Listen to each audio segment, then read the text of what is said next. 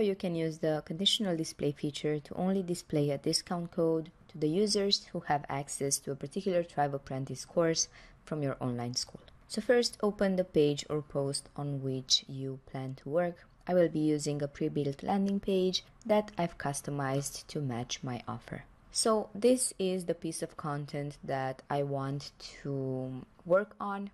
So everything you see here is placed in a larger block of content that supports the conditional display options. So it's important to check this, as this feature works only with larger blocks of content such as background sections, content boxes, blocks, custom menus, and text elements.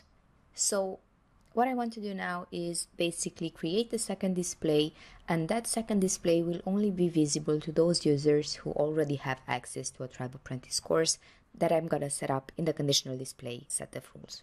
So all the visitors landing on this page will see this block of content, but the ones that have access to the course I was telling you about will see a variation of this block, which I'm gonna be customizing in the following minutes.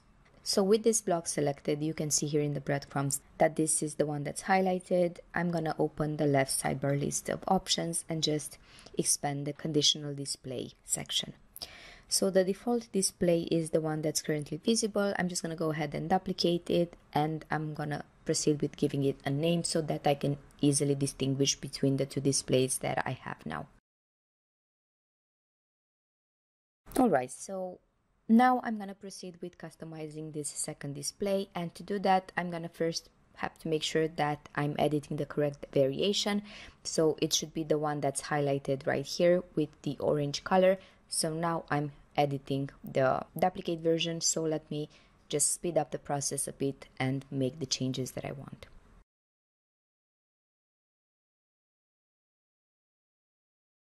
Alright, so now I'm pretty much done. I've changed the design a bit, and I've also made sure to include the discount code. And now we've reached this really important step, which is setting up the display conditions. So this is when we will actually set up the rules that will make this display visible only to those users who have access to a Tribe Apprentice course set by me here.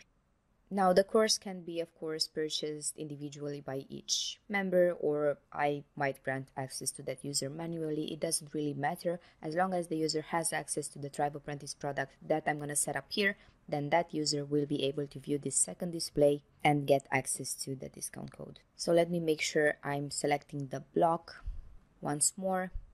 And now here, if you hover over different parts of this field, you will see that you have multiple options you can use. I'm going to go ahead and click on the display conditions set of options. So let's proceed with adding a new condition set. In this case, when the user has access to Apprentice products, let's look up our product. So this display will be shown only when these conditions that I set up here will be met. Now let's save the work, save this page as well, and this is pretty much done.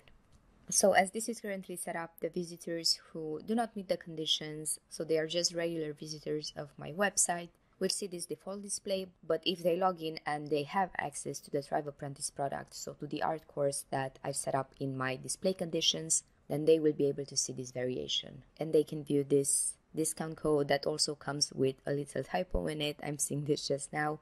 So yeah, basically this is how you can set this up using the conditional display feature. Now, I hope you found this tutorial useful. We do have several other resources of this type available in our knowledge base that I encourage you to check out if you want to find out more about our products and features.